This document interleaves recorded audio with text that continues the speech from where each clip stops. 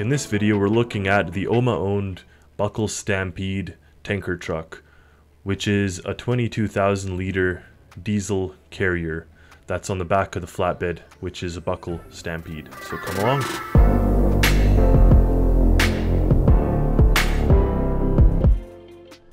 The first thing we note is that the front end of the truck is the same as the Buckel Stampede flatbed for the containers. The interior is identical. So the real difference comes with the tank that's on the back. So in this case, there's a 22,000 liter tank on the back with 3 individual compartments that you could fuel up individually up here, or fuel up using this hose connector. Now it has this balancing button, so when you press this, all the tanks will more or less come within a tolerance. Now you don't want to leave it on going like this, otherwise your battery is going to drain. So you turn it off. But obviously it's good for leveling it out and balancing the weight out. So in this case we're pretty much evened out.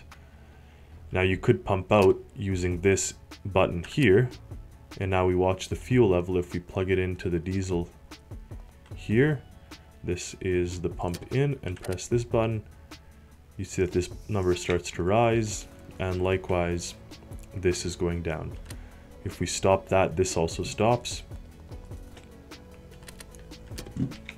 and it comes with its own hose, which is convenient. Now if we hop into the driver's seat and start it up, you see that it has a automatic transmission. You put it into drive,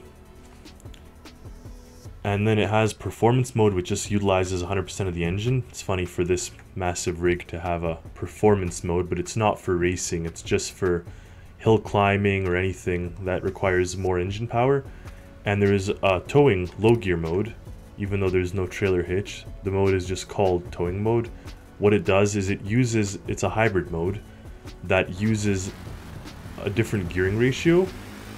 So it's not meant for normal driving. And it uses little electric motors as well.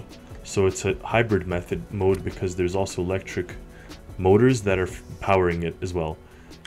Now we have the hexa steer function that automatically engages at speeds lower than 50 kilometers an hour, I believe, but all the wheels will turn. So it's good for maneuvering in a very tight space. But once we exceed, say, the 50, now it's no longer engaging.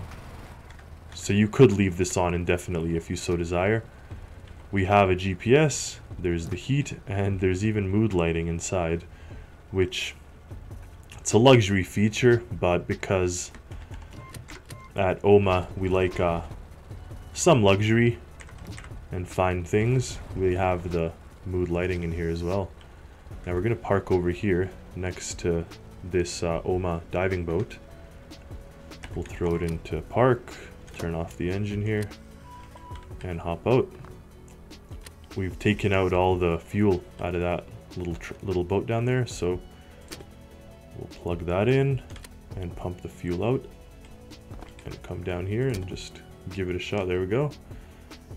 So we're fueling it up. I believe this boat has 4,000 liters and the truck has 22,000 liters. So this is the primary use of this truck, is to fuel up the fleet of OMUA boats and ships, and even planes and other vehicles. So it's useful for an organization like OMUA to have its own tanker trucks as well.